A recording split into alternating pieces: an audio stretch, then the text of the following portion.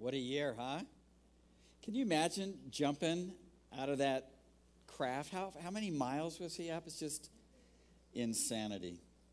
Insanity. 2012, I think, was a really interesting year. And if I had to sum it up into one word, I'd probably use the word unsettling. Really cool things going on, but really troubling things going on at the same time. This past week, I ran into a friend of mine who's a leader at Bonei Shalom. That's the conservative Jewish temple here in Boulder.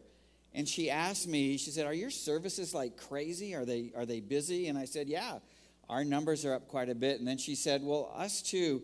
People are stressed out about what's, the crazy things that are taking place in the world today. They're coming in and they're asking what's going on. And many of you here at Cornerstone are asking us the same questions. You want to know things like, why are most of the major governments on this planet in a financial crisis? Why do we see so many crazy suicides, mass murders coming out of the woodwork? Why is Islamic radicalism spreading around the world like wildfire?" And many of your questions are about what's happening in the Middle East, and particularly what's going on in Israel. Here at Cornerstone, we often talk about the Bible and life itself. We use the term the big story, the meta-narrative, the story above all the other stories that are going on in the world. And we see the pages of our Bible from the book of Genesis all the way to the book of Revelation as one seamless story from beginning to end, written and produced by God himself. If you think about it, before the beginning of time, God was sitting in eternity, and he conceived of this wild, mysterious, nail-biting, epic drama that you press the play button in Genesis 1, and it'll eventually end when he presses the stop button in Revelation 22. It's not the end, it's just a new beginning. And in between the pages of these two books in the Bible, God has provided literally hundreds and hundreds of details about how his story, history, would play out over time. And not only has every detail so far played out exactly the way God said it would, hundreds of details have played out exactly the way God said that they would. We're only down to a few more details before the story ends. And I know just even thinking about this subject makes a lot of people nervous and uneasy because it tends to bring out all the creepy conspiracy theory people who would have us think that even children's channel like Nickelodeon is really a tool of Satan just to deceive our kids into believing the wrong things. Or it tends to bring out all the fear-mongering preppers who want to scare us into buying a lot of guns and gold and stocking up our basement with survivalist supplies. But this message is not about any of that. I'm not saying it's not smart to be prepared for things, but what I am saying is this message is merely about trying to figure out the best that we can, where are we in the big story in light of the events that took place in 2012. And then looking at how God says we should really be living our lives in 2013 in light of those events. So please don't tune out thinking this is just another predictable end times message, because it's not. And I guarantee that you'll find this message at the very least insightful and interesting, and at the very most, I hope you find it helpful and encouraging in navigating through 2013. And so in order to understand the unsettling events of 2012, I want us to look at a couple things that I think are really important. And the first one is understanding the key role that God gave to the Jewish people in the big story. This is part of our story as well. It's important to understand, and this is the place I want to start. So listen to this. In Deuteronomy chapter 7, verse 6 through 9, it says that the Lord your God has chosen you, meaning the Jewish people, to be a people for his treasured possession out of all the peoples who are on the face of the earth. So in other words, of all the other ethnic groups in the world, God chose the Jewish people for a special purpose. And he didn't choose them because they were more in number than any other people. that the Lord set his love on them and chose them, for they're the fewest people. But it's because the Lord loves you and is keeping the oath that he swore to your forefathers. And so, what oath or what promise is being talked about here? It's the promise that God made now over 4,000 years ago to an over-the-hill, childless, and homeless couple named Abraham and Sarah. That even though they were beyond childbearing years, and even though they owned no property, God promised them that he would give them a big family and a prime piece of real estate for them to live in called the Promised Land. And here's two important aspects to understand about this promise. This is so important to get. If you don't get this, it's going to be hard to understand the big story. Number one, God would take the entire span of history before he would completely fulfill his promise to the Jewish people. Has not been fulfilled yet, not completely. And number two, the Jewish people would be the constant center of intense drama until God completely fulfills his promises to them. And I don't know if you know or not, but there's been over 60 major genocidal attempts against the Jewish people since God made this promise over 4,000 years ago.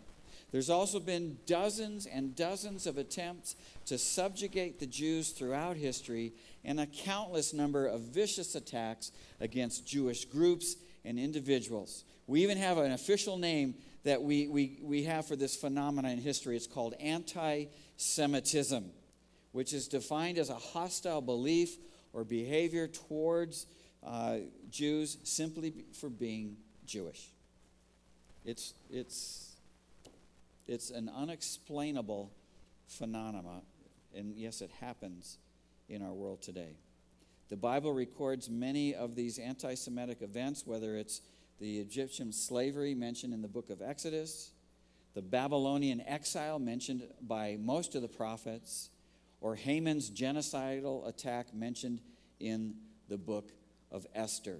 And almost every people group on this planet has taken a shot at some form of hatred toward the Jewish people at one time or another throughout history, including our history, Christians and Christianity. Not all, but a significant number of Christians have taken place of Jewish hatred, whether it's by subjugating and killing the Jews in the name of Jesus during the Crusades and the Inquisitions, or by teaching a doctrine that God revoked his promise to the Jewish people and made the church the new recipients of his promise after the Jews rejected Jesus as the Messiah and killed Jesus on the cross. It's well and alive today in our world.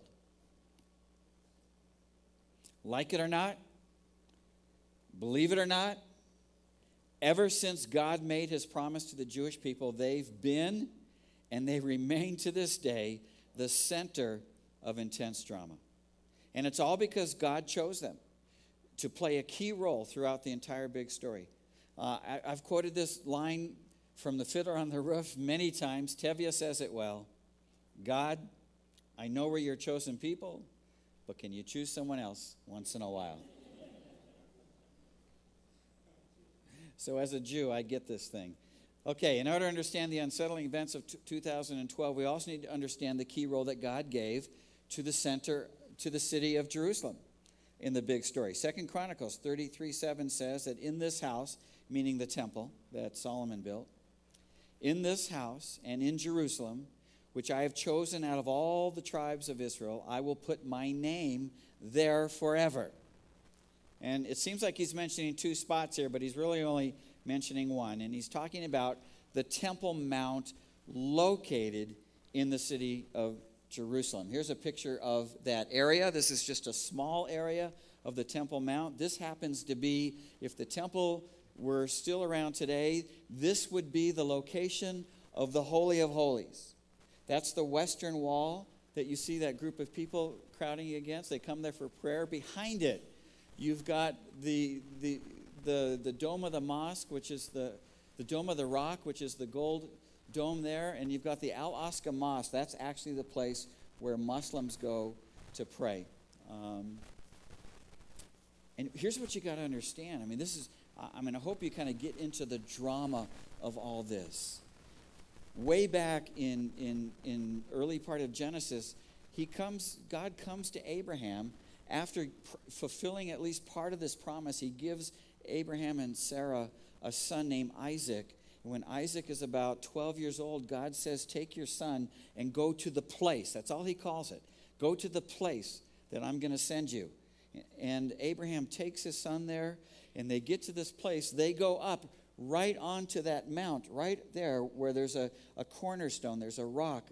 The gold dome is built over the place where Abraham would have taken Isaac to be sacrificed. And Isaac knows there's going to be a sacrifice, and he goes, well, okay, I see the wood and I see the fire, but hey, Dad, where's the sacrifice? And Abraham, in faith, knowing God's, he can't take Isaac. I mean, he's fulfilling the promise, goes through with this thing, and he tells his son, God will provide a lamb. A prophecy, not only of that moment that God would provide the sacrifice, but that a greater sacrifice would come later on in history. A few hundred years later, God tells Solomon to build the temple on that same spot, the place where spotless lambs will be sacrificed year after year for the atonement for sin. But the lamb that God promised, the ultimate lamb, still hadn't shown up. It would take another several hundred years before the ultimate spotless Lamb of God, God himself in the form of Yeshua, Jesus, sacrifices his own blood on that very mount to atone for the sins of mankind once and for all. It's so important to understand that all three of these events throughout in history are build upon each other and are intimately linked together as critical events in the big story. God wrote an enormous role for this place, and it's the only spot on earth where God says he chose to mark it with his name forever. And for this reason, some call it the epicenter of the universe.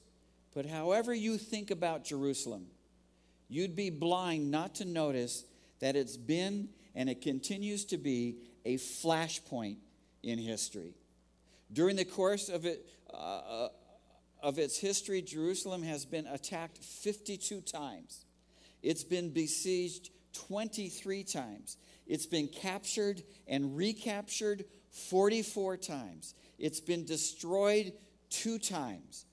Since God settled the Jews in Israel way back in ancient times, Jerusalem has been conquered by the Assyrians, and then the Babylonians, and then the Persians, and then the Greeks, and then the Romans, and then the Muslims, and then the Christian Crusaders, then the Mamluks, and then the Ottomans, and then the British.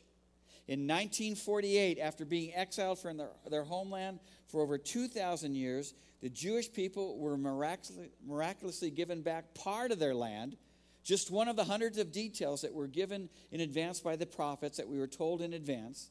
But that move caused an ongoing conflict between the Jews and the Palestinians in Israel, which rages today and is increasing in intensity. And as you read the headlines, and you hear of places in Israel like Gaza and the West Bank and the Golan Heights and the settlements, and you hear about a 2-state solution to separate Jews and Palestinians as a way to bring peace between these two groups, keep your eyes and your ears open to discover the deeper spiritual reason why no peace deal has ever been forged over the last 65 years. I mean, here you're looking at a picture of the Western Wall. Those are really literally hundreds and hundreds of people, and there are thousands of people, Jews, who come every day to pray at that wall. On the other side of that wall, you've got thousands and thousands of Muslims who come to pray each day in the Al-Aqsa Mosque. And no deal has ever been forged because the Muslims declared this spot to be the third holiest site in Islam, even though its undisputed construction and history belong solely to the Jews. And you know, the Middle East desperately needs a peace plan. The situation there for Palestinians and the situation there for Jews is bad, and particularly for the Palestinians. And it desperately needs a peace plan. And you and I should want there to be a peace plan. God loves Palestinians just as much as he loves Jews. Don't ever think otherwise. But Jerusalem, the epicenter of the universe, the place where the God of Abraham, Isaac, and Jacob put his name forever, is a battleground, both in the physical realm and the spiritual realm, because God wrote into the big story a plan for this city that cannot be stopped. And that's why we can't ever get Jerusalem or the Jewish people out of the headlines. It's the place where God put his name forever. And the frequency and the intensity of those headlines are only going to increase as we get closer and closer to what's called the last chapter of the big story, when God finally does fulfill his promise to the Jewish people completely. I mentioned earlier in this message that God has given us hundreds upon hundreds of details about how the big story would unfold throughout history, and that only a few of those details are left before the story ends. Well, we're told by the prophet Zechariah about some horrible events that come for the Jewish people and Jerusalem just before the Messiah returns. In Zechariah chapter 14, verses 1 through 2, it says, "Behold, a day is coming for the Lord."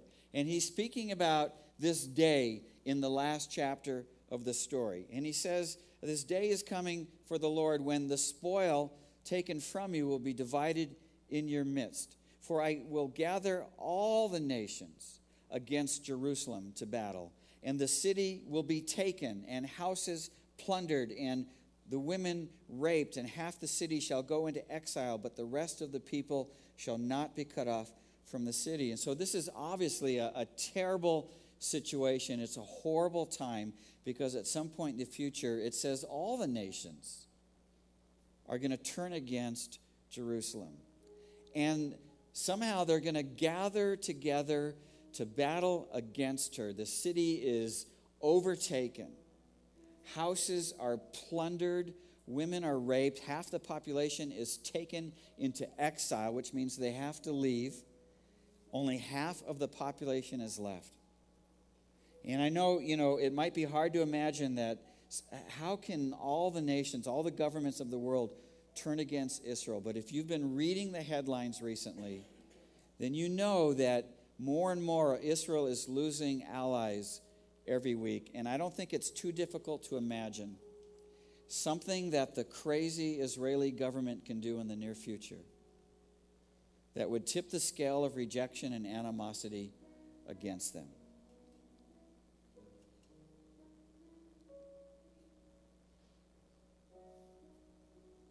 And however this happens, I have no clue how it's going to happen. But however this happens, eventually things escalate to a point when Israel is basically on her own to face an insurmountable evil army raging against her. But the hope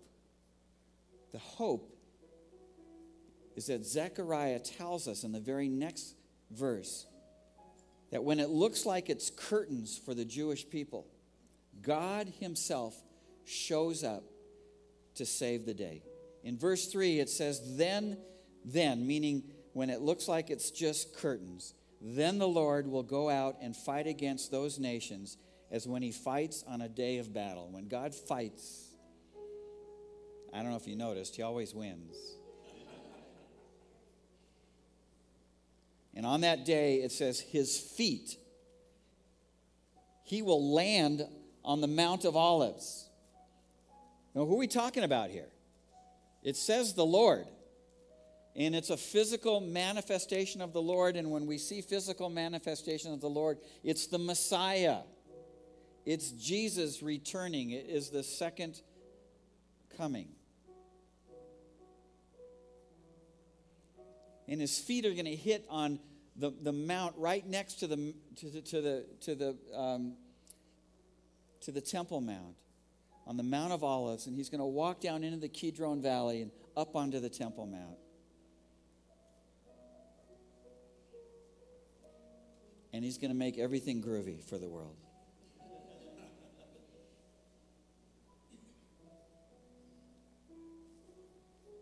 I didn't write this story. You know, it's a crazy, crazy story.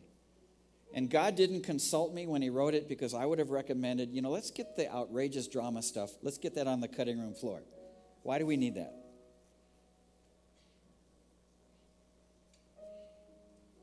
Why do we have to have pain and suffering, and why do we even need headlines?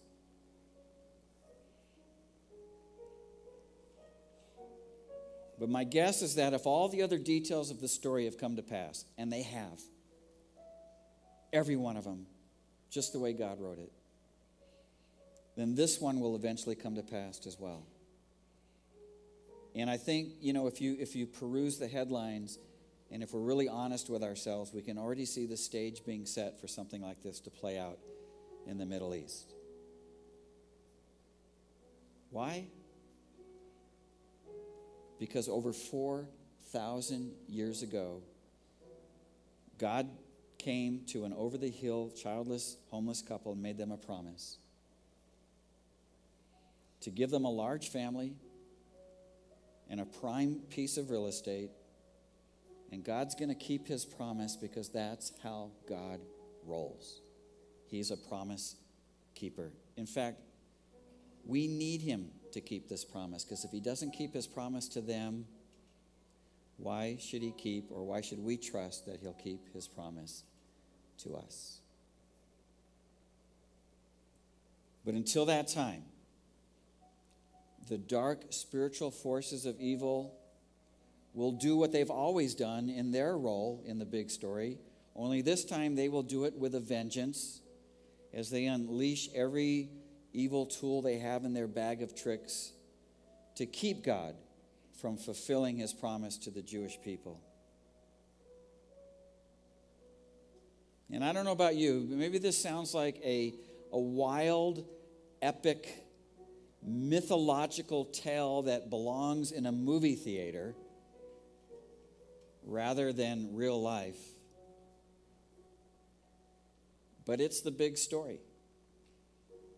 It's the meta-narrative. It's the story that's above all the other stories. It's playing in a universe near you.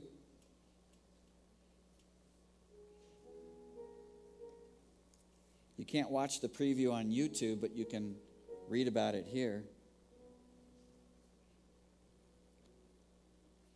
And one last thing about the last chapter, just to finish up. How should we be living in 2013 in light of the events of 2012? Turn to Matthew chapter 24 if you have a Bible, and let's just look real quick at what Jesus said, the way that we should be living. And by the way, as I go through these things, they're just things that we should be doing all along.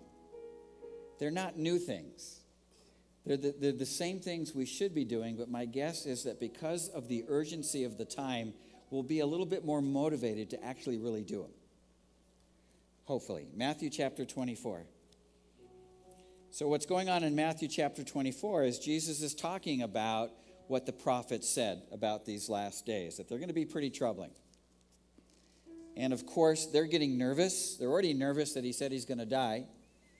And now he's talking about, how things are really, the wheels are going to come off the planet. And so in verse 3, they say, so when will this happen? And what will be the sign of your coming and the end of your age? The end of the age. And so he gives them a bunch of things, which, by the way, he says are things that have never happened before to the degree that they've happened, and they will never happen that way again. So we're not there. This is somewhere in the future. I'm not here to tell you how long it's going to take before we get there, because I don't know. It could be a year, it could be 1,000 years. But he tells us to keep watching. And he starts mentioning things like there'll be a number of people who claim to be the Messiah. Be careful. You're going to hear of wars and rumors of wars, and don't be alarmed. Things like that must happen before the end is to come. Nations will rise against nation and kingdom against kingdom. There'll be famines and earthquakes in various places. Remember, unlike anything that's happened before, anything that's going to happen again. These are just the beginning of birth pains, he says. And then in verse 10, he gives what I think is a template for the way that we should be living. And I want to give you 4 of those here. And I hope these are encouraging to you. I hope these are motivating to you. If they're not today, I'm guessing the events that are coming will be the motivation. But these are things that we should be doing all along. In verse 11, he says, and many false prophets will appear. Oh, in verse 10, it says, at that time, many will turn away from the faith. There actually will be a significant number of people who actually fall away from believing.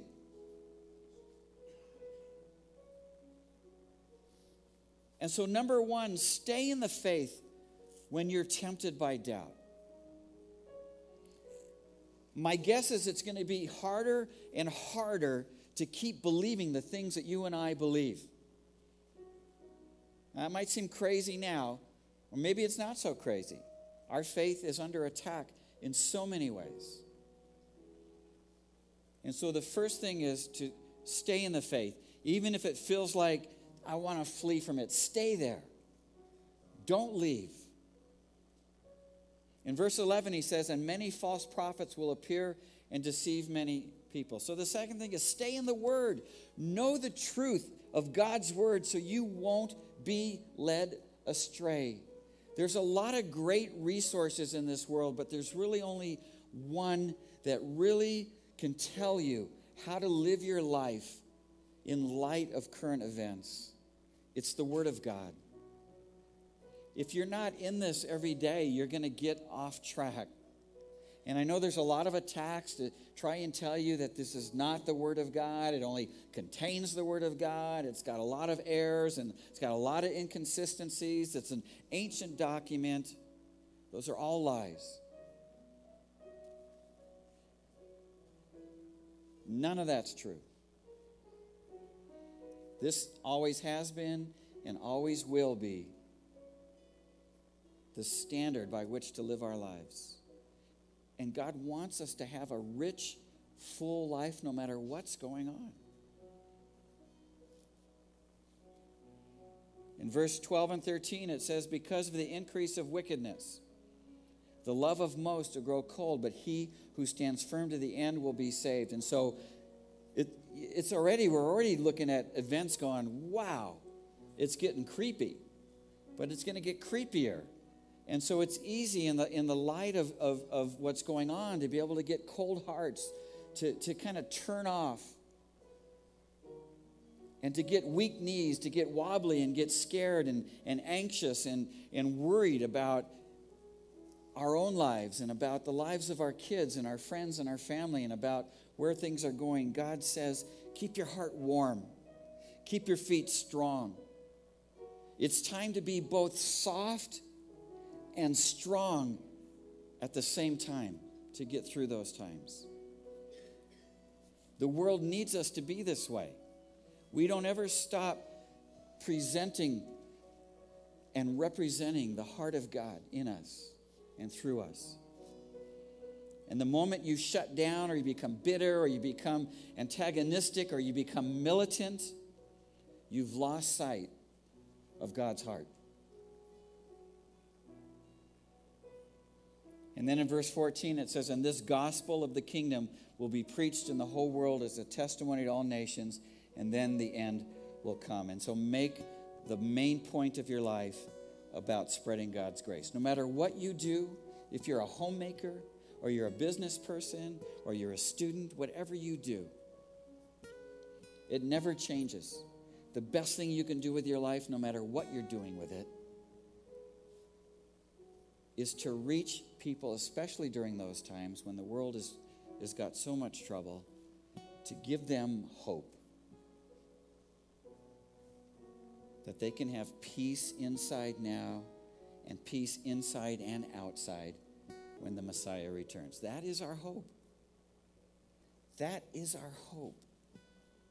There is no other hope, my friends. I mean, I'm always, and you're probably always too, having to ask the question, if God is so good, why is this place so evil?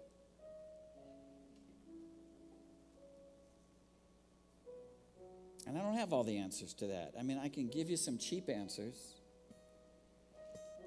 But the bottom line is, I didn't write the story. All I can do is have faith that God knows what he's doing.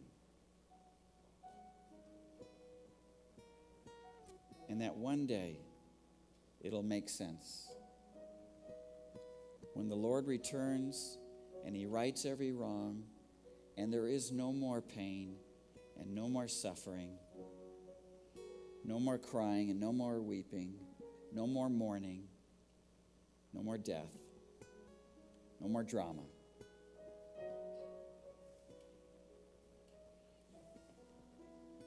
That's our hope.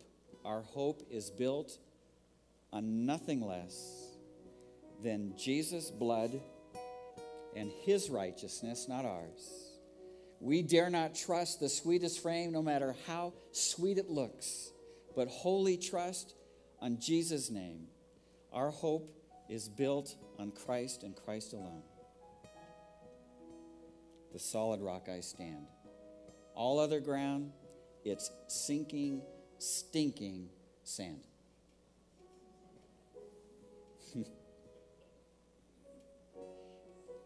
And so we're going to take communion together. I know this is a sobering message, and it's not typical of what we do here on Sunday morning, but it's vital to be able to kind of know what the story is and where's it going. But I'm going to ask you as you come down, those of you that are going to come down and take the blood through the grape juice. There's also wine here too, so be aware that we have both. And the matzah, the broken body.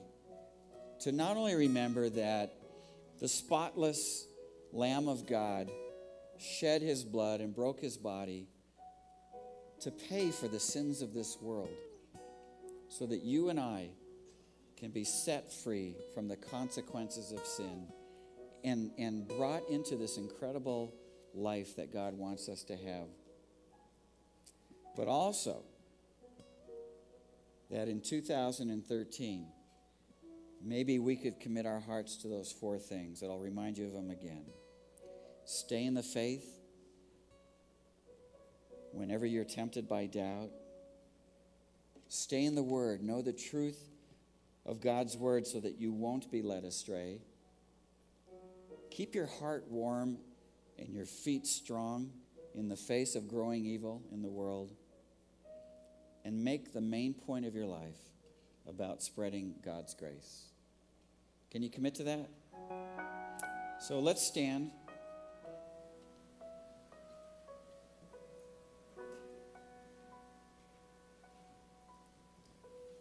And let me pray. Father, maybe somebody's here today who has never begun a journey of faith. And that we were all there at some point, not believing in you, not sure about you. And so, first and foremost, I'd like to pray for them that maybe you'd soften their cold heart. And maybe for the first time, that they're seeing a God who is so desperately in love with them that you would die so that we could live. And today's a great day. If you're somebody I'm speaking about, to just say yes to the offer that God has given us, a free offer just through faith. There's nothing to do other than just to say, yes, I believe. And then for all of us that are coming up, to partake of the cup and the bread, Father. Help us, Lord, to do these things, to be enabled to do these things, Father, that we've talked about today, that we might be blessed and be a blessing to others because our feet are on solid ground. And so make this a special time. I pray it would not just be some kind of a ritual that we do once a month. I pray you'd bring life to it as people come down, that there'd be a communion with you, an interaction with you. And so would your presence just fall on this congregation and meet each one of us in a special place? Whether we're struggling personally with our own drama or struggling with the drama that's going on in this world, God, meet us, strengthen us, encourage us.